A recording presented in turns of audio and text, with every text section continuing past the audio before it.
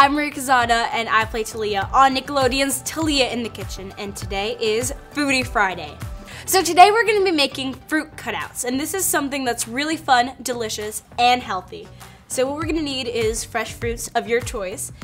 Today I have pineapple, strawberries, melons, and watermelons. But you could use whatever you'd like.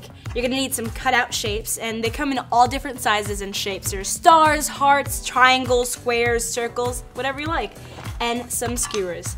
So we're gonna grab our fruit and our cutout and just cut out shapes. Ta-da! And you continue to do so, and here we go.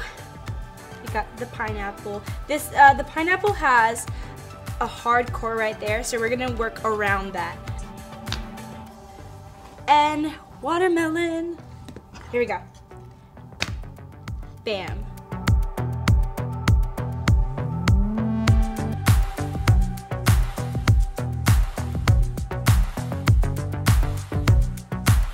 And once you have your fruit, you're gonna grab your little skewer, and you're just gonna stack it on top. You could make any design you want and any pattern you'd like. You can make little fruit people or just shapes.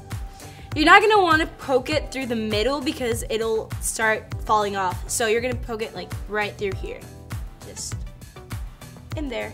Ta-da! And you just continue to do so.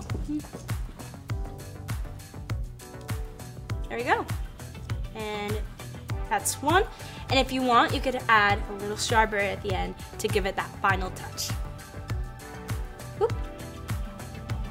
There you have it. This was a lot of fun. It's a little messy with all the fruits and the cutouts, but it's a ton of fun and it's really easy.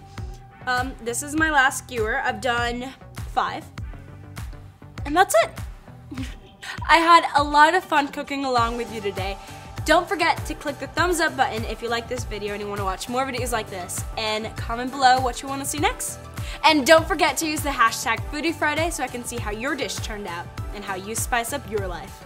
Thank you so much for watching, and love you guys. Mwah. Bye!